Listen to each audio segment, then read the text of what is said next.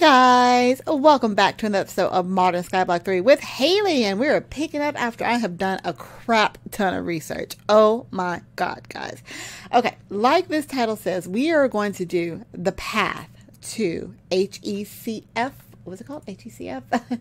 HECF-251 fuel, which is the quest item needed to advance in the advanced resources chapter. So this is going to be a long episode, or not a long, I may break it up into two parts, but let me go ahead and just walk down the path. For those of you that are doing this particular quest line and you need help in it, I'm going to do, at the beginning of the episode, I'm going to walk through all of the ingredients and where I started. Hopefully this is going to be the simplest version to get there.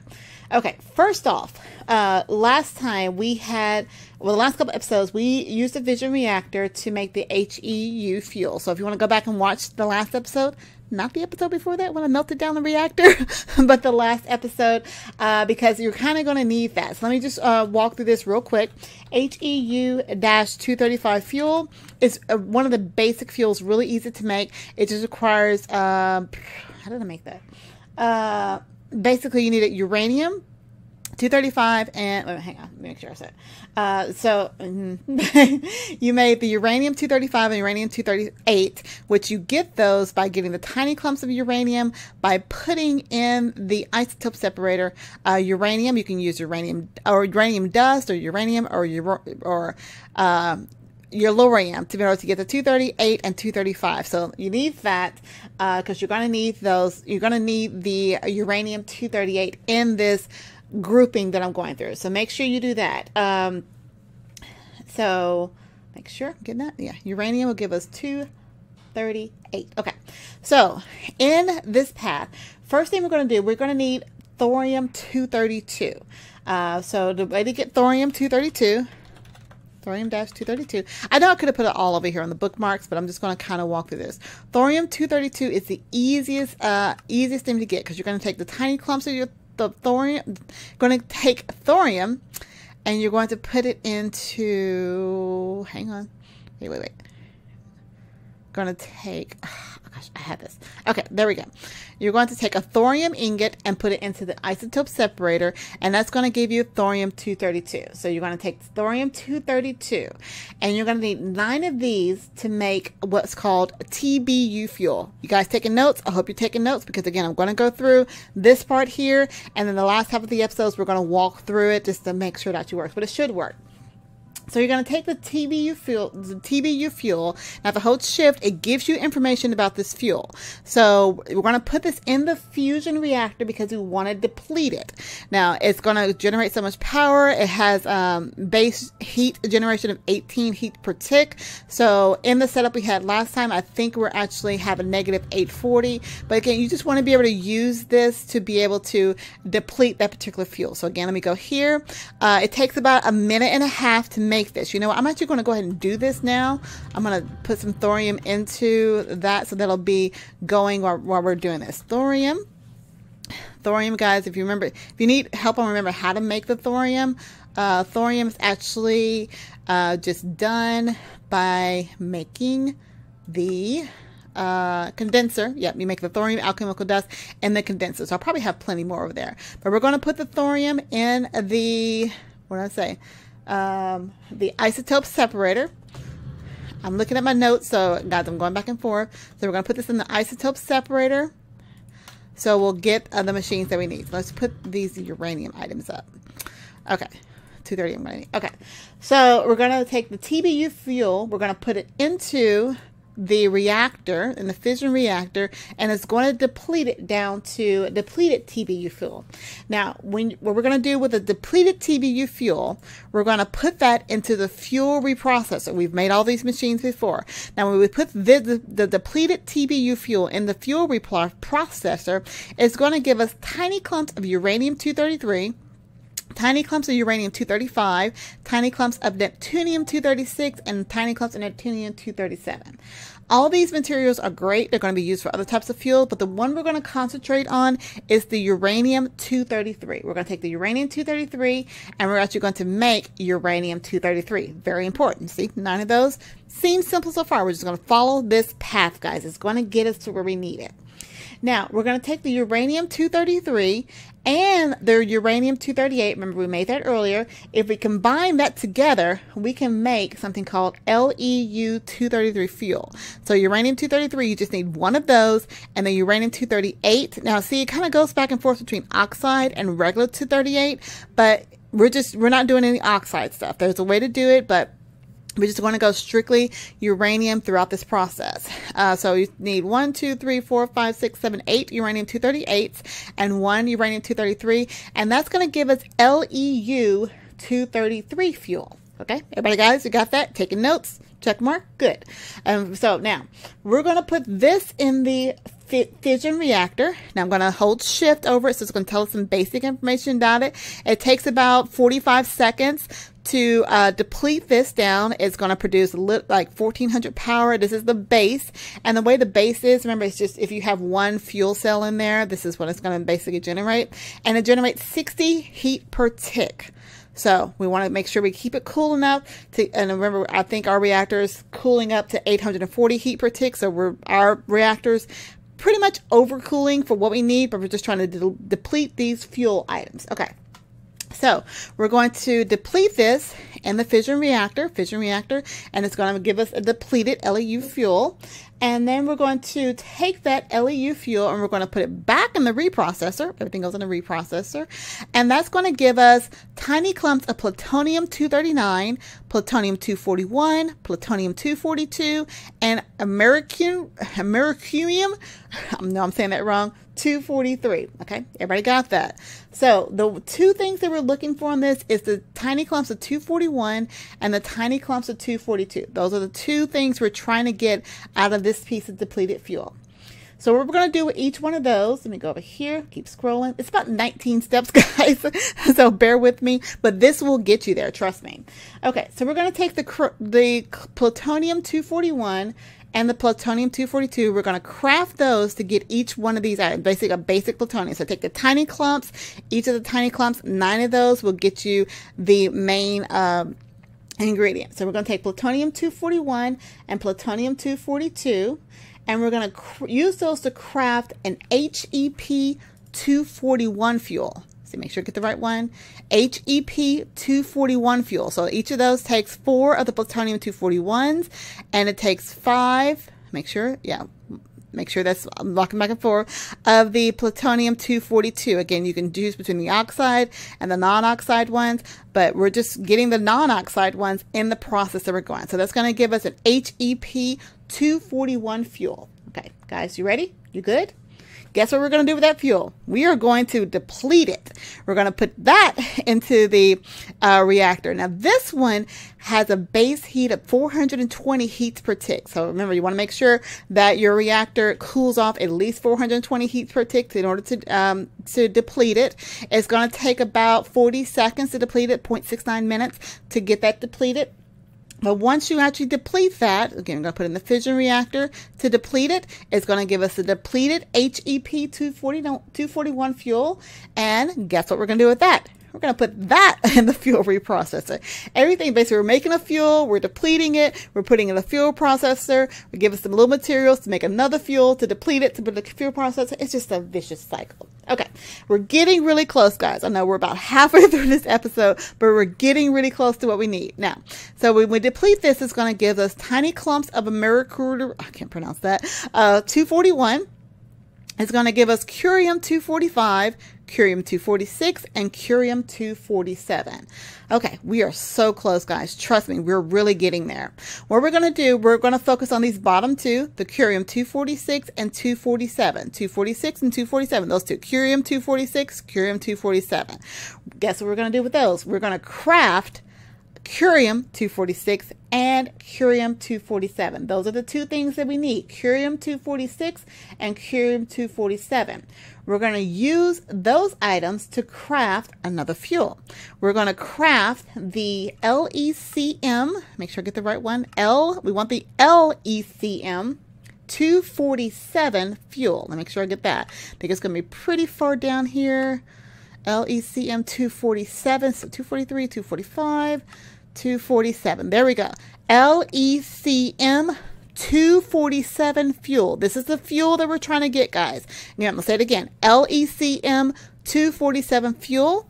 And the way we're going to craft that, we just need one of the 247s, and the rest of these are all 246. So we're going to need curium 246. We're going to need 8 of those in order to get this. So hopefully you guys are taking notes.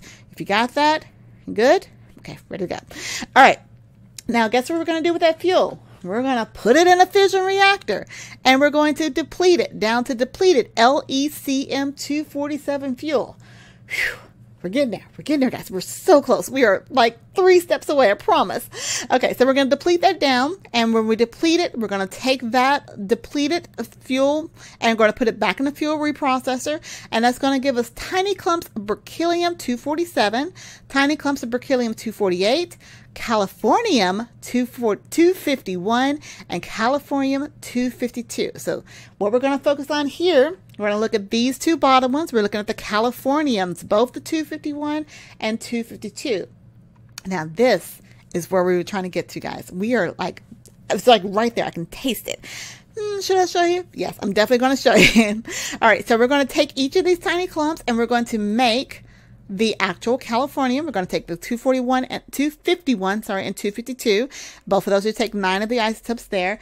And with that, we can craft, where is it at? It's almost here. I know, I see it. We were looking for the next one. Right here. Right here, guys. HECF-251 fuel. It takes 4 of the californium 251s and 5 of the californium 252s, which is what we need for the quest. All right. Did you guys take all those notes? Did you get it? All right, let's put it into action. Let's do this. All right, so we about halfway through this episode, we're going to see how far we can actually get. I wanted to at least lay it out for you because those of you that may be Googling this and trying to find it, I don't want you to have to watch a 30-minute video. There's the layout for it. If you want to do it with me, if you want to leave your comments down below, if there's an easier way to get there, let me know. But this is the simplest way I could find to get there without having to do oxide, without having to do like all these different ones. I tried to work backwards, but I figured it out. Okay, so I put my thorium over here. So let's go ahead and start back at the top. We're going to take the thorium ingots. We put it into the isotope separator, and it's going to give us the thorium 232. Now, there is a certain number that I actually need. I have not calculated the math on it. I was just kind of happy to get this. So I'm actually going to just keep this going. I've got more thorium over here. I've got thorium up there. I've got thorium in here. Let me go ahead and just put this here, because we're going to need a couple of these. Now, I think I still have some thorium from when I was actually pushing here. Oh yeah, I got 3 stacks. Let's put these back in the system so we have that handy. And I'm going to put another stack over here in the isotope separator just to get that going, because we got to make 4 of these fuels. So we're going to have to kind of go back. It doesn't take much, but you know, we're going to get there. So we're going to go ahead and make 1 of these. We're just going to go through the process.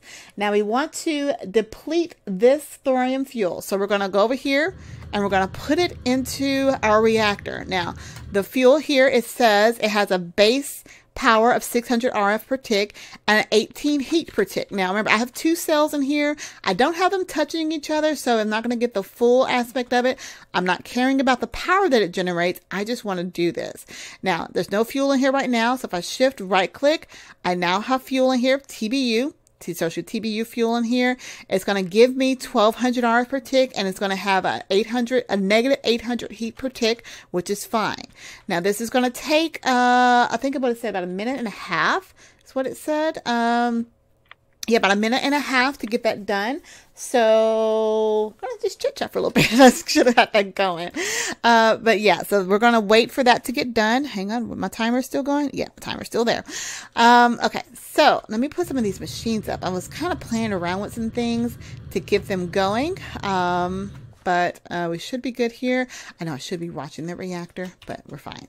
We're totally fine. It's cool enough. Nothing's going to melt. Nothing's going to blow up. We are just about done here. Yeah, the 1.5 minutes goes fast when you're just chit-chatting away. Now, so we're going to take the TBU fuel, once the depleted TBU fuel here. Come on, I hear the Geiger counter going. And there, depleted TBU fuel. Let's go ahead and turn this off. Just, you know, always turn off your machines when you get done with them, so nothing bad happens. We're going to take the TBU fuel. We're going to put it into the fuel reprocessor. I'm check my notes there. Put it in the fuel reprocessor. Now I don't have my speed upgrades in here. I think I made some more, but it goes pretty fast. So you remember these machines, you can put in speed upgrades as well as energy upgrades to, you know, to kind of keep the power in check. But we're good on power. We're generating so much power, it's ridiculous. I don't even have the power that's coming out of the reactor into these machines. This is all still coming from the quantum solar panel. So that's, you know, amazing how well this is doing. All right, so the fuel reprocessor is done. It's given us the tiny clumps. Let's see, we were looking for uranium-233. Now, so I want to take, now notice there's only 16 up here. Keep in mind these numbers. You have to go back and calculate how much you're actually going to need. But we need to go ahead and make uranium-233. It only takes 9 of them to make them. Now, I'm going to actually see, because I'm going to put another fuel over here, just to keep that going. Now again, I'm wasting power. I understand I'm wasting power, but I needed to keep it going. So let's go ahead and go over here, and let's go ahead and craft. The next step we're trying to make is the LEU fuel. To make the LEU fuel, see LEU 233. Make sure you get the right number. 233 fuel. We're going to need 1 uranium-233, which we should have enough to make that. And we're going to need the rest of them is going to be uranium-238. See, I should have a bunch of those. 1, 2, 3, 4. Oops, I don't. Whoa. I don't have enough of those. Oh, I need to get some more uranium-238. Now, remember how we got uranium-238? We put uranium in, let's make sure. Uranium-238 is a byproduct of, let's see. Oh, the depleted HEU-235 fuel. So I'm going to have to make some more HE-235 fuel, which I need to put the uranium in here anyway. So let's go ahead and take this thorium out. I think we're good there. So you're going to have to keep, the guys, you know, get a good number. And I didn't do the math, guys. I'm totally sorry about not doing the math on this, but at least I walk you through what you need to do to get all the parts. It's really very simple once you get there. Okay, so uranium-238. Oh, wait, I get uranium-238 from here. Oh, that's easy. Okay. I need, how many of those? I needed 7 and, come on, one more, 8. There we go. I don't have to deplete anything. So uranium-238. Okay, so now I should be able to make this fuel. The fuel we're trying to make is the LEU. I'm going to keep my spreadsheet over here. It's the LEU-233 fuel. So I should be 1 of the uranium-233s and the 238. So we're going to take the LEU-233 fuel. We're going to go ahead and deplete it over here. Let's see. That one's already done, the TBU, because I might need more of those.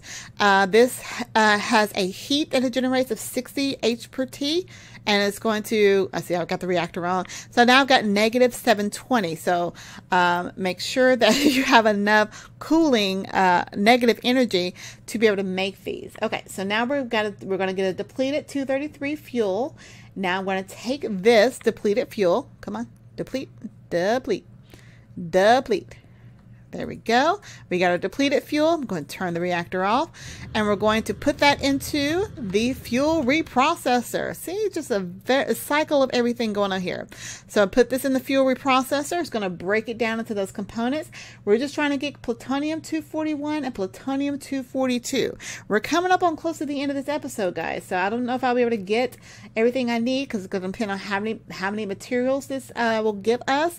But at least we'll be able to get all the way down to something.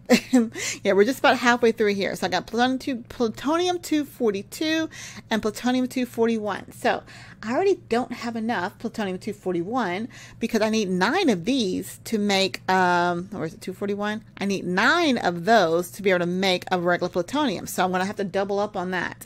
Let's see. So that's we're trying to actually craft the HEP-241 fuel. So let's see how much plutonium items I need. HEP-241 fuel is going to take, see, I need 4 of the 241s and 5 of the 242s. Let's see if we have some in our system. Hey, got some achievements there. Okay, so let's see if we can make any of these. Do I have enough in the system to make them? No, not quite enough in the system to make them. Let's put this stuff up. All these little isotopes and things like that.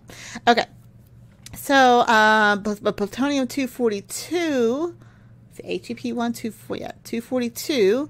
Let's see. Oh, Wait. Tiny clumps of plutonium-242. Hold on. Whoa. Plutonium-242, not the oxide. Yeah. There we go.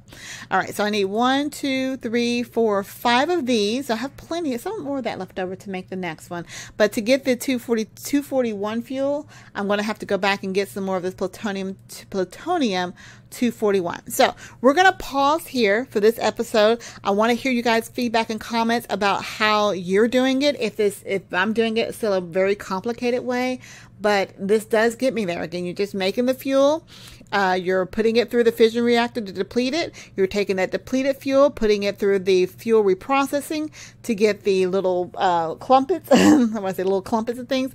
The little tiny the tiny clumps to make your next fuel. So it's just really a cycle of different ones. You just need to know what fuel you're looking for. So right now, guys, I am going to thank you guys so much for watching. I hope you enjoyed this episode and you're still enjoying the series. If you have any questions, comments, concerns, tips, tricks, techniques, or just want to say hi, leave those comments down in the comments field below and I'll get back with you as quickly as I can.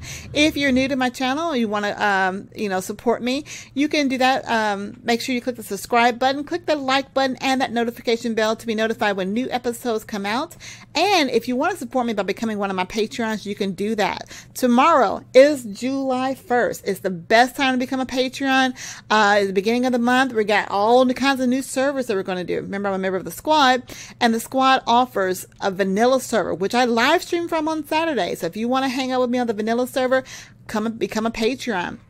We also have the squad pack, farm pack that's being reset tomorrow. Both vanilla and farm pack are being completely reset. Fresh world. Get in there to do some stuff. Check it out. Farm pack, squad pack. And then we have the Enigmatica server, which I record with Zykic and Sarah. So you have a chance of getting on one of our servers that we record on and helping us out. No, Red, we didn't order anything from Amazon. Yeah, so make sure you check us out. In addition to those 3 servers, we're opening up to the Patrons a full craft 3 server that we live stream from on Friday. So check it out for that. That is for our diamond tier patrons. And for those of you guys that like to build, we're going to have a brand new server that you will have access to creative. It's called, it's going to be based around Tegan's mod pack. Get creative. You know how awesome Tegan is, how great her mod packs are. She's putting in the updates right now. I think right now as we speak, she's making sure all the mods are updated and she's added a couple of cool new things. So check it out. Tegan's Get Creative pack is on the Curse Launcher. And if you want a chance to play on our server, you can become a diamond tier patron. So check out the Patreon link below and you'll learn about those rewards. If you want a server to play on with your friends, consider Host Havoc. Host Havoc is who we use for all of our multiplayer series as well as those Patreon servers. So be sure to check them out. That's all I have to say, guys. I got a lot of fuel to go through here. So until next time, I'll talk to you later. Bye, guys.